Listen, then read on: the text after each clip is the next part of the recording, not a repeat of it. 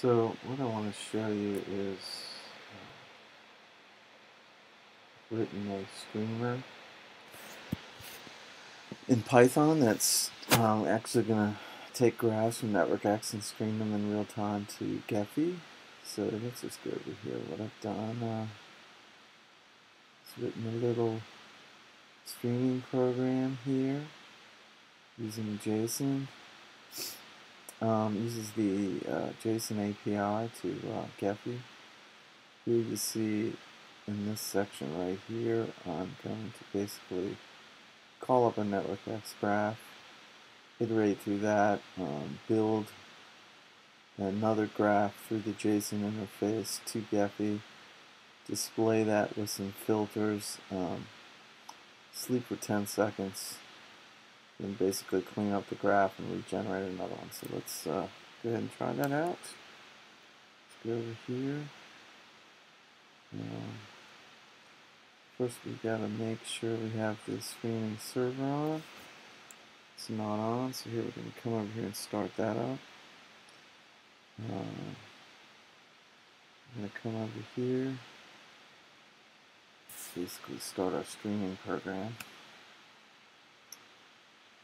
You see now it's streaming in, but what we need to do is add a few things here. Let's do a layout.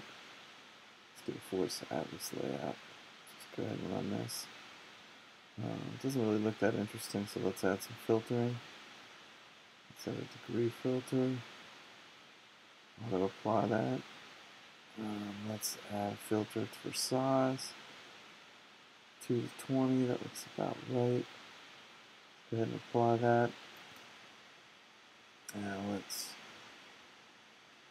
zoom in a little bit on our graph. You can see now we're generating one about every 10 seconds. It's already laying out with the force atlas. This is Barbassi-Albert graph model, so it's a power law model. It's pretty cool.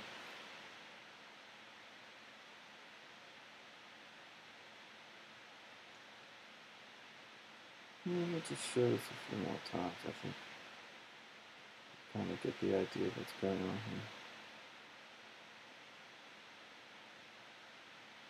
It's fascinating as I'm sort of blending two tools here together. So I've got networkx running its stuff, piping that back into gephi, which is then doing some of its own filtering and layout. Hopefully we can figure out how to do some of the statistics in real time. We could either do those from networkx or do them actually in gephi, so it might be actually faster to do those in networkx.